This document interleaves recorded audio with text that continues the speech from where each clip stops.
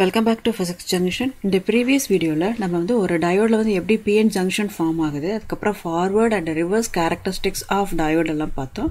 So இங்க வந்து நம்ம வந்து அதோட applications plus different types of diode பார்க்க போறோம். அதோட first application வந்து இது rectification processக்கு யூஸ் ஆகுது. So rectification process na enna paakalam. So in this process AC voltage or current is converted into DC voltage or current. இந்த rectification க்கு வந்து use ஆகறனால diode க்கு பேர் வந்து என்னதுன்னா rectifier. There are two types of rectifier. One வந்து half wave rectifier and second one வந்து full wave rectifier. So in half wave rectifier la number of diodes வந்து 1 யூஸ் பண்றோம். In full wave rectifier la வந்து நம்ம 2 diodes use பண்றோம். So first நம்ம பார்க்கிறது வந்து half wave rectifier. இதான் half wave rectifier circuit. அதோட parts இங்க கொடுத்திருக்காங்க. என்னென்னன்னு பார்க்கலாம். So transformer, diode and a resistor. So இந்த transformer வந்து நம்ம என்ன சொல்றோம்னா step down transformer அப்படினு சொல்றோம். ஏன்னா இந்த transformer வந்து standard supply voltage 220 step down பண்ணி 12 volt or 9 volt கொடுக்குது. இந்த 12 volt or 9 voltங்கிறது வந்து இந்த transformerோட secondary coil இருக்கிற number of turns பொறுத்து இருக்கு. Secondary coil இருந்து வர output வந்து நமக்கு இப்படி தான் இருக்கும். இது வந்து ஒரு sine wave formல இருக்குது. Alternating current or alternating voltage வந்து நம்ம இப்படி தான் represent பண்றோம். So இதுல வந்து positive and negative half cycles வந்து alternate இருக்கும். அதாவது current வந்து ஒரு halfக்கு வந்து positive directionலயும் இன்னொரு halfக்கு வந்து negative directionலயும் flow ஆயிட்டு இருக்கு. அதனால தான் இதுக்கு பேர் வந்து alternating voltage or alternating current. So secondary coil இருந்து வர சிக்னலை தான் நம்ம என்ன செஞ்சோம்னா டயோடுக்கு வந்து இன்புட்டா கொடுக்கிறோம். அப்ப டயோடுக்கு இன்புட் எதுன்னு பார்த்தோம்னா either positive half அப்படி இல்லனா negative half தான் என்ன செய்றோம்னா இன்புட்டா கொடுக்கிறோம். ஃபர்ஸ்ட் வந்து positive half இன்புட்டா கொடுக்கிறோம். அப்ப டயோடு கண்டக்ட் ஆகுது. அதுக்கு அப்புறம் என்ன செய்றோம்னா negative half வந்து என்ன செய்றோம்னா அதுக்கு இன்புட்டா கொடுக்கிறோம். So negative half கொடுக்கறப்ப டயோடு வந்து என்ன செய்யுதுன்னா கண்டக்ட் பண்ணாது. So இதுல கிடைக்கிற அவுட்புட் வந்து நமக்கு என்ன இருக்குன்னா pulsating wave-ஆ இருக்குது. So pulsating wave-னா என்ன அர்த்தம்னா அதோட ஆம்ப்ளிடியூட்ல வந்து சேஞ்சஸ் இருக்கு அப்படின்னு அர்த்தம். ஏன்னா ஆம்ப்ளிடியூட்ஸ் வந்து ஒரே மாதிரியா இருக்காது. இப்போ working of half wave rectifier circuit பார்க்க போறோம். ஃபர்ஸ்ட் வந்து during the positive half cycle. So இதா வந்து நம்மளோட சிக்னல். இது வந்து positive half, இது வந்து negative half. நம்ம ஃபர்ஸ்ட் பார்க்கிறது positive halfக்கு பார்க்க போறோம். இத தான் இன்புட்டா கொடுக்கிறோம். அப்ப இந்த positive halfக்கு வந்து diode is forward biased. அதனால அது வந்து கண்டக்ட் பண்ணுது. So diode வந்து கண்டக்ட் பண்றதுனால நமக்கு there is a current through the resistance RL. அதே மாதிரியே நமக்கு வந்து voltage drop across the load resistance இருக்கும். So அந்த voltage drop நம்ம எப்படி எடுத்துக்கிறோம்னா VO ன்னு எடுத்துக்கிறோம். அதான் நம்மளோட output voltage. அந்த output voltage தான் இங்க நம்ம மார்க் பண்ணியிருக்கோம். இதான் வந்து first positive halfக்கு நமக்கு கிடைச்ச output signal. So இப்போ negative half of the cycleக்கு வந்து என்ன அவுட்புட் கிடைக்குது அப்படின்னு பார்க்கலாம். இப்போ நம்ம வந்து இந்த negative half வந்து இன்புட்டா இந்த டயோடுக்கு கொடுக்கிறோம்.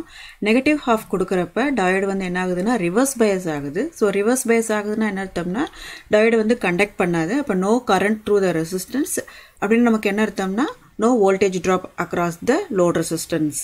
So அதனால இப்போ நமக்கு என்ன அர்த்தம்னா அவுட்புட் வோல்டேஜ் 0 ன்னு அர்த்தம். அப்ப ஃபார் நெகட்டிவ் ஹாஃப் சைக்கிள்க்கு நமக்கு அவுட்புட் கிடைக்கல. சோ அதான் இங்க வந்து நமக்கு இங்க blank-ஆ இந்த ஸ்பேஸ் விட்டுருக்கோம். அப்ப for positive half and negative ஹாஃப்க்கு வந்து டயோடு வந்து எப்படி கண்டக்ட் ஆகுது, எப்படி ரெக்டிஃபை பண்ணுது அப்படின்னு பார்த்தோம். அப்ப only one half of the input wave is rectified. இப்போ இப்போ நம்ம இந்த சர்க்யூட்டையும் இந்த சர்க்யூட்டையும் கம்பேர் பண்ணலாம். இது ரெண்டுமே என்னதுன்னா half wave rectifier சர்க்யூட் தான்.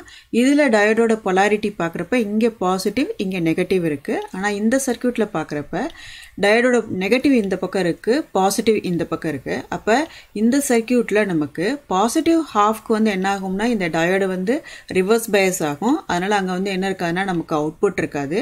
ஆனா negative half of the signal கொடுக்கறப்ப என்ன ஆகுதுன்னா இந்த டயோடு வந்து ஃபார்வர்ட் பயாஸ் ஆகுது. சோ ஃபார்வர்ட் பயாஸ் ஆகுறதுனால இங்க என்ன ஆகுதுன்னா across the load resistance RL நமக்கு வோல்டேஜ் டிராப் வந்து நமக்கு அவுட்புட் கிடைக்குது.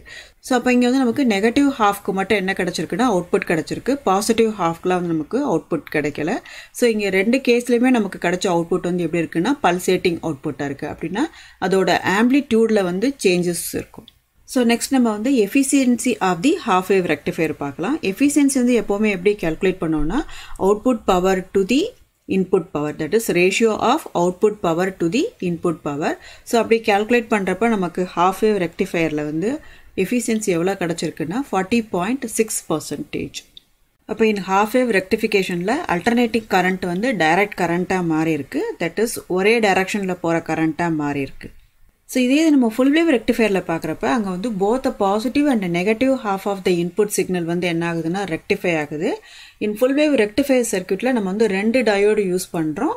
ஒரு டிரான்ஸ்ஃபார்மர் யூஸ் பண்ணுறோம். இந்த டிரான்ஸ்ஃபார்மர் என்ன சொல்கிறோம்னா சென்ட்ரல் டேப் டிரான்ஸ்ஃபார்மர் அப்படின்னு சொல்கிறோம். இங்கே வந்து நமக்கு ஒரு லோட் ரெசிஸ்டன்ஸ் இருக்குது. இதான் வந்து இதோட parts.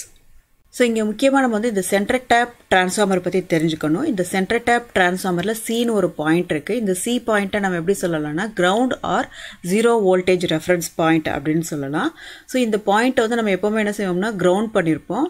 So when it is grounded இது என்ன பண்ணுதுன்னா the voltage across the secondary காயில வந்து பாசிட்டிவ் அண்ட் நெகட்டிவ் ஹாஃபாக வந்து ஸ்ப்ளிட் பண்ணுது. ஃபார் எக்ஸாம்பிள் நம்ம வந்து 240 வோல்ட் ஸ்டாண்டர்டு சப்ளை வோல்டேஜ் கொடுக்குறப்ப என்ன செய்யுதுன்னா இதை வந்து எம் அண்ட் சி கடையில் வந்து ப்ளஸ் 120 வோல்ட்டும் சி அண்ட் என் கடையில் வந்து நெகட்டிவ் 120 வோல்ட்டும் கிடைக்குது. இப்போ நம்ம working of full wave rectifier பார்க்கலாம். ஃபர்ஸ்ட் வந்து during the positive half cycle நமக்கு என்ன ஆகுதுன்னா இந்த எம்ங்கிற பாயிண்ட் வந்து அட் பாசிட்டிவ் பொட்டன்சியல், சி வந்து 0 பொட்டன்சியலாக இருக்குது, என் வந்து நெகட்டிவ் பொட்டன்சியலாக இருக்குது. ஸோ அந்த மாதிரி டைமில் நமக்கு D1 வந்து என்ன ஆகுதுன்னா ஃபார்வர்ட் பயஸ் ஆகுது, D2 வந்து என்ன ஆகுதுன்னா ரிவர்ஸ் பயஸ் ஆகுது. ஸோ அப்போ நம்ம இன்புட் வந்து இந்த பாசிட்டிவ் ஹாஃப் கொடுத்துருக்கோம். அப்போ நமக்கு வந்து voltage drop across load resistance வந்து VO கிடைக்குது. ஸோ அந்த VO தான் நம்ம இங்கே மார்க் பண்ணியிருக்கோம். ஸோ இப்போ நம்ம செகண்ட் ஹாஃப் கொடுக்குறப்ப என்ன ஆகுதுன்னா இந்த என்ங்கிற பாயிண்ட் வந்து அட் பாசிட்டிவ் பொட்டன்சியல், சி வந்து 0 பொட்டன்சியல் அண்ட் எம் வந்து நெகட்டிவ் பொட்டன்சியலாக இருக்குது. ஸோ அந்த டைமில் D1 வந்து இப்போ என்ன ஆயிரும்னா நமக்கு ரிவர்ஸ் பயஸ் ஆயிரும், D2 வந்து ஃபார்வர்ட் பயஸ் ஆகுது. ஸோ இந்த D2 ஃபார்வர்ட் பயஸ் ஆகுறதுனால நமக்கு வந்து again across the load resistance வந்து ஒரு வோல்டேஜ் கிடைக்குது VO. ஸோ அதை தான் இங்கே வந்து என்ன செஞ்சுருக்கோம்னா மார்க் பண்ணியிருக்கோம். அப்போ பாசிட்டிவ் ஹாஃப்க்கும் நமக்கு அவுட்புட் கிடைச்சது, நெகட்டிவ் ஹாஃப்க்கு நமக்கு வந்து அவுட்புட் கிடைக்குது. ஸோ அப்போ நம்ம கண்டினியூஸாக பாசிட்டிவ் அண்ட் நெகட்டிவ் ஹாஃபை வந்து இந்த சர்க்யூட்டுக்கு வழியாக கொடுக்குறப்ப நமக்கு வந்து கண்டினியூஸாக அவுட்புட் கிடைக்குது. ஸோ இதான் வந்து என்னதுன்னா full wave rectification. In full wave ரெக்டிஃபிகேஷனில் நமக்கு எஃபிஷியன்சி பார்த்தோம்னா எவ்வளோ இருக்குன்னா 81.2% இருக்குது. ஸோ இப்போ நம்ம பார்க்க போகிறது வந்து opto electronic devices. Opto electronic டிவைசஸ்னால் என்ன அர்த்தம்னா device which converts electrical energy into light R light energy into electrical energy. அந்த டிவைசஸ் தான் நம்ம என்ன சொல்கிறோம்னா ஆப்டோ எலக்ட்ரானிக் டிவைசஸ் அப்படின்னு சொல்கிறோம். எக்ஸாம்பிள் வந்து light emitting diodes, ஃபோட்டோடயோட்ஸ் and solar cells. So இந்த ஆப்டோ எலக்ட்ரானிக் டிவைசஸ்லாம் நம்ம என்ன தான் யூஸ் பண்ணுறோம்னா இந்த டயோட்ஸ் தான் யூஸ் பண்ணுறோம். ஸோ ஃபர்ஸ்ட் நம்ம பார்க்குறது வந்து லைட் எமிட்டிங் டயோடு பார்க்கலாம். ஸோ இதான் வந்து லைட் எமிட்டிங் டயோடோட சிம்பிள். ஸோ இது பார்க்குறதுக்கு வந்து ஒரு ஆர்டினரி டயோடு மாதிரியே இருக்குது. ஸோ இதில் வந்து நமக்கு வந்து இந்த ஏரோ இருக்குது. ஸோ இந்த ஏரோ எதை ரெப்ரசன்ட் பண்ணுதுன்னா இந்த டயோடு வந்து என்ன செய்யுதுன்னா லைட்டை வந்து எமிட் பண்ணுது அப்படிங்கிறத ரெப்ரசன்ட் பண்ணுது. அதனால தான் இதுக்கு பேர் வந்து light emitting diode R simply we can say LED. அப்போ எல்இடியில் நமக்கு என்ன இருக்குன்னா ஒரு PN ஜங்ஷன் டயோடு இருக்குது. அது வந்து என்ன செய்யுதுன்னா விசிபிள் லைட் ஆர் இன்விசிபிள் லைட்டை வந்து என்ன செய்யுதுன்னா எமிட் பண்ணுது. ஸோ இன்விசிபிள் லைட்னா இன்ஃப்ராரெட் லைட்டாக கூட இருக்கலாம். ஸோ அப்போ இது வந்து என்ன செய்யுதுன்னா இதை ஃபார்வர்ட் வைஸ் பண்ணுறப்ப இது வந்து என்ன செய்யுதுன்னா லைட்டை எமிட் பண்ணுது. ஸோ அப்போ எலக்ட்ரிக்கல் எனர்ஜியை லைட் எனர்ஜியை கன்வெர்ட் பண்ணுது. ப்ராசஸ்க்கு பேர் வந்து எலக்ட்ரோலூமினசன்ஸ். ஸோ இதான் எல்இடி வந்து நீங்கள் நிறைய பிளேஸில் பார்த்துருப்பீங்க, நிறைய பிளேஸில் யூஸ் பண்ணியிருப்பீங்க. ஸோ இப்போ இதோட ஒர்க்கிங் பார்க்கலாம். ஸோ எல்இடியில் வந்து ஒரு PN ஜங்ஷன் இருக்குது, positive type and negative type. இங்கே வந்து மெஜாரிட்டி கேரியர்ஸ் வந்து ஹோல்ஸு, இங்கே வந்து மெஜாரிட்டி கேரியர்ஸ் வந்து எலக்ட்ரான்ஸு. ஸோ எப்போவுமே வந்து எல்இடி வந்து என்ன செய்யணும்னா ஃபார்வர்டு பயாசிங் கண்டிஷனில் தான் கனெக்ட் பண்ணணும். அப்போ positive to positive and negative to negative connect பண்ணியிருக்கோம். ஸோ இப்போ இது வந்து நமக்கு என்னதுன்னா P டைப், இது வந்து N டைப். ஸோ இங்கே வந்து நமக்கு வேலன்ஸ் பேண்டில் ஹோல்ஸ் இருக்குது, இங்கே கண்டக்ஷன் பேண்டில் எலக்ட்ரான்ஸ் இருக்குது. எப்போ இதை ஃபார்வர்ட் பைஸ் பண்ணுறப்போ அப்போ வந்து இங்கே இருக்கிற ஹோல்ஸ் வந்து என்ன செய்யும்னா N சைடு வந்து என்ன ஆகும்னா டிஃப்யூஸ் ஆகும். அதே மாதிரி இங்கே இருக்கிற எலக்ட்ரான்ஸ் வந்து என்ன செய்யும்னா P சைடு வந்து என்ன செய்யும்னா டிஃப்யூஸ் ஆகும். ஸோ எப்போ எலக்ட்ரான்ஸ் வந்து இந்த P சைடு வருதோ அப்போ அது வந்து மைனாரிட்டி கேரியராக மாறிடுது. ஸோ இந்த மைனாரிட்டி கேரியர்ஸ் வந்து இங்கே இருக்கிற ஹோல்ஸோட சேர்ந்து ரீகாம்பினேஷன் நடக்குது. அதே மாதிரி ஸோ இங்கே வந்து ஹோல்ஸ் வந்து இப்போ மைனாரிட்டி கேரியர்ஸாக மாறி எலக்ட்ரான்ஸோட கம்பைண்ட் ஆகிறப்ப ரீகாம்பினேஷன் நடக்குது. ஸோ ரெண்டு ரீகாம்பினேஷன்னாலேயும் நமக்கு வந்து என்ன ஆகுதுன்னா எனர்ஜியை வந்து ரிலீஸ் பண்ணுது. அந்த எனர்ஜி வந்து எப்படி இருக்கலாம்னா லைட் எனர்ஜியாக இருக்கலாம், அப்படி இல்லைன்னா ஹீட் எனர்ஜியாக இருக்கலாம். இப்போ வந்து ரீகாம்பினேஷன் வந்து ரேடியேட்டிவ் ரீகாம்பினேஷனாக இருந்தால் நமக்கு லைட் எனர்ஜி வந்து எமிட் ஆகுது. ரீகாம்பினேஷன் வந்து நான் ரேடியேட்டிவ் ரீகாம்பினேஷனாக இருந்தால் நமக்கு வந்து எனர்ஜி ரிலீஸ் ஆகிறது வந்து இந்த ஃபார்ம் ஆஃப் ஹீட். ஸோ இங்கே டிஃப்ரெண்ட் கலர்ஸுங்கிறது வந்து டிஃப்ரெண்ட் வேவ் லென்த்தை வந்து ரெப்ரசென்ட் பண்ணுது. அப்போ டிஃப்ரெண்ட் எல்இடி வந்து டிஃப்ரெண்ட் வேவ் லென்த்தை வந்து எமிட் பண்ணுது. ஸோ இப்போ ஃபார் எக்ஸாம்பிள் நமக்கு வந்து சிலிக்கன் கார்பைடு இருக்குது. ஸோ இது வந்து ப்ளூ கலரை வந்து எமிட் பண்ணும். இதோட வேவ் லென்த் பார்த்தோம்னா இது வந்து அரௌண்ட் 400 நானோமீட்டர் இருக்கும். இப்போ க்ரீன் கலர் வேணும்னா நம்ம என்ன யூஸ் பண்ணணும்னா aluminium gallium phosphorus LED use பண்ணணும். ஸோ இங்கே வேவ் லென்த் வந்து 540 நானோமீட்டர் இருக்கும். இப்போ நமக்கு ரெட் கலர் வேணும்னா நம்ம வந்து கேலியம் ஆர்சனைட் பாஸ்பரஸ் செமிகண்டக்டரை யூஸ் பண்ணணும். ஸோ அப்போ நமக்கு ரெட் கலர் கிடைக்கும். ரெட் கலரோட வேவ் லென்த் வந்து 690 நானோமீட்டர். இதே இது நமக்கு ஒயிட் லைட் வேணும்னா நம்ம யூஸ் பண்ண வேண்டியது வந்து கேலியம் இண்டியம் நைட்ரைடு யூஸ் பண்ணணும். ஸோ இதை வந்து டிஃப்ரெண்ட் எல்இடிஸ் டிஃப்ரெண்ட் கலர்ஸை வந்து எமிட் பண்ணுது. நெக்ஸ்ட் நம்ம வந்து அப்ளிகேஷன்ஸ் பார்க்கலாம். ஸோ எல்இடியோட அப்ளிகேஷன்ஸ் வந்து நிறைய இருக்குது. ஸோ நீங்கள் நிறைய இடத்துல பார்த்துருப்பீங்க. 7 செக்மெண்ட் டிஸ்பிளேஸ், டிராஃபிக் சிக்னல்ஸ், அப்புறம் emergency vehicle, remote control of television, air conditioner, அதுக்கப்புறம் இண்டிகேட்டர் லேம்ப்ஸ், நிறைய சயின்டிஃபிக் அண்ட் லெபார்டரி எக்யூப்மெண்ட்டில் பார்த்தோம்னா நமக்கு இண்டிகேட்டர் லேம்பாக வந்து இது யூஸ் ஆகுது. ஸோ எல்இடியோட முக்கியமான அப்ளிகேஷன் என்னது அப்படின்னு பார்த்தோம்னா இது வந்து லெஸ் எனர்ஜியை தான் கன்சியூம் பண்ணும். ஸோ ஃபார் எக்ஸாம்பிள் இப்போ நம்ம வந்து ஒரு டியூப்லைட் யூஸ் பண்ணுறோம்னா அது கன்சியூம் பண்ணுற பவர் வந்து 40 வாட். இதே இது நம்ம வந்து எல்இடி டியூப்லைட் யூஸ் பண்ணுறப்ப அது வந்து வெரி லெஸ் பவர் தான் என்ன செய்யும்னா கன்சியூம் பண்ணும். அது கன்சியூம் பண்ணுற பவர் வந்து மில்லி வாட்டில் தான் இருக்குது. ஸோ இன் ஃபியூச்சரில் வந்து டியூப்லைட்ஸ் எல்லாம் என்ன ஆகும்னா எல்இடி டியூப்லைட்ஸ்னால ரீப்ளேஸ் ஆகிடும். நெக்ஸ்ட் நம்ம பார்க்குறது ஃபோட்டோ டயோட்ஸ். ஃபோட்டோ டயோட்ஸ்க்கு வந்து இன்னொரு நேம் இருக்குது, லைட் சென்சர்ஸ். ஸோ இது வந்து என்ன செய்யுதுன்னா லைட் சிக்னலை எலக்ட்ரிக்கல் சிக்னலாக கன்வெர்ட் பண்ணுது. இப்போ நமக்கு எல்இடி தெரியும், எல்இடி வந்து எலக்ட்ரிக்கல் சிக்னலை வந்து என்ன செய்யுதுன்னா லைட் சிக்னலாக கன்வெர்ட் பண்ணுது. அதனால தான் என்ன சொன்னோம்னா எலக்ட்ரோ லூமினசன்ஸ் அப்படின்னு சொன்னோம். இந்த ஃபோட்டோ டயோடு வந்து just opposite to that of LED. இது வந்து லைட் சிக்னலை வந்து என்ன செய்யுதுன்னா எலக்ட்ரிக்கல் சிக்னலாக கன்வெர்ட் பண்ணுது.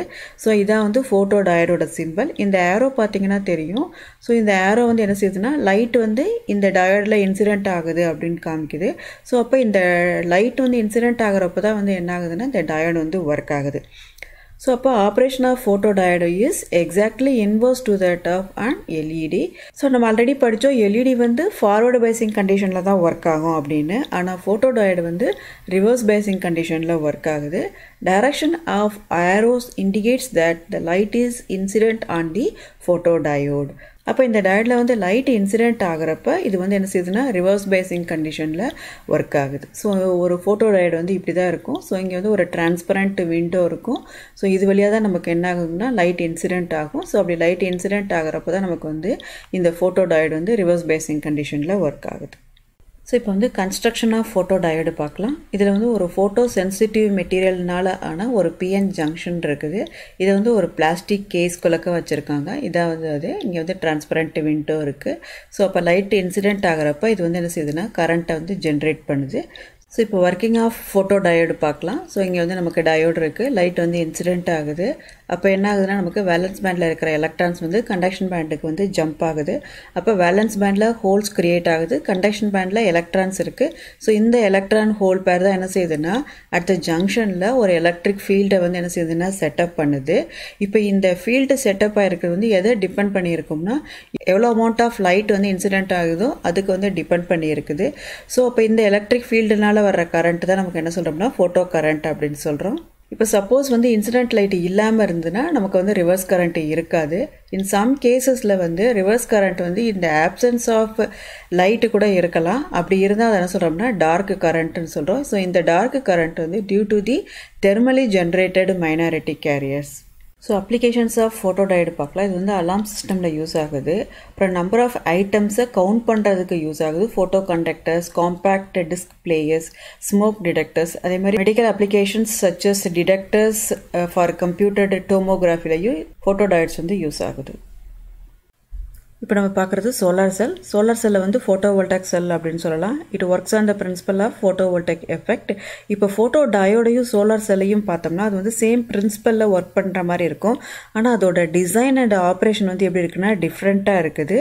ஏன்னா ஃபோட்டோ டயோட்ஸ் வந்து லைட் டிடெக்டர்ஸ் அண்ட் சென்சாரில் யூஸ் ஆகுது. இதே இது சோலார் செல் பார்த்தோம்னா அது எனர்ஜி கன்வர்ஷனில் யூஸ் ஆகுது. அதாவது லைட் எனர்ஜியை எலக்ட்ரிக்கல் எனர்ஜியை கன்வெர்ட் பண்ணுறதுக்கு யூஸ் ஆகுது. அதனால் அது வந்து எப்படின்னா ஒரு டிரான்ஸ்டியூசர் டைப்பாக இருக்குது. இப்போ இதுலேயும் வந்து சன்லைட் வந்து PN ஜங்ஷனில் இன்சிடென்ட் ஆகிறப்ப எலக்ட்ரான் ஹோல் பேர்ஸ் வந்து ஜென்ரேட் ஆகுது. இப்போ இங்கே ஜென்ரேட் ஆன எலக்ட்ரான்ஸ் அண்ட் ஹோல்ஸ் வந்து collected by the metal contacts. So 2 metal contacts இருக்கும். ஸோ ஒரு சைடு வந்து எலக்ட்ரான்ஸ் வந்து will be collected, other side வந்து ஹோல்ஸ் வில் பி கலெக்டட். இது ரெண்டுத்துக்கு இடையில இருக்கிற பொட்டன்ஷியல் டிஃப்ரென்ஸ்னால தான் நமக்கு சோலார் செல்லில் வந்து கரண்ட் வந்து ஃப்ளோ ஆகுது. ஸோ இதான் வந்து சோலார் செல். ஸோ ஜென்ரலாக வந்து என்ன செய்வாங்கன்னா சோலார் செல்ஸை வந்து குரூப்பாக அரேஞ்ச் பண்ணியிருப்பாங்க. ஸோ சோலார் பேனல் ஃபார்ம் பண்ணி ஸோ அது மூலமாக தான் என்ன செய்கிறாங்கன்னா இது டிஃப்ரெண்ட் அப்ளிகேஷன்ஸில் யூஸ் பண்ண வைக்கிறாங்க. ஸோ சோலார் செல்லோட முக்கியமான அப்ளிகேஷன் வந்து இது எலக்ட்ரிசிட்டி ஜென்ரேஷனில் யூஸ் ஆகுது. ஸோ இதோட மற்ற அப்ளிகேஷன் பார்த்தோம்னா இது calculator, watches, toys, portable power supplies அதெல்லாம் யூஸ் ஆகுது. ஸோ அதே மாதிரி satellites and space அப்ளிகேஷன்ஸ்லையும் solar cells தான் வந்து 80% யூஸ் ஆகிட்டுருக்கு. ஸோ இந்த வீடியோவில் நீங்கள் ரெக்டிஃபிகேஷன்னா என்ன, அப்புறம் different types of rectifier circuit, half wave and full wave rectifier circuit பற்றி படித்தோம். அதுக்கப்புறம் டிஃப்ரெண்ட் டைப்ஸ் ஆஃப் டயோட்ஸ் பார்த்தோம். என்னென்னா light emitting diodes, photo diodes and solar cells பார்த்தோம். அப்புறம் அதோட அப்ளிகேஷன்ஸ் எல்லாம் நம்ம தெரிஞ்சுக்கிட்டோம். ஸோ இந்த வீடியோ உங்களுக்கு நல்லா புரிஞ்சிருக்குன்னு நினைக்கிறேன். தேங்க்ஸ் ஃபார் வாட்சிங்.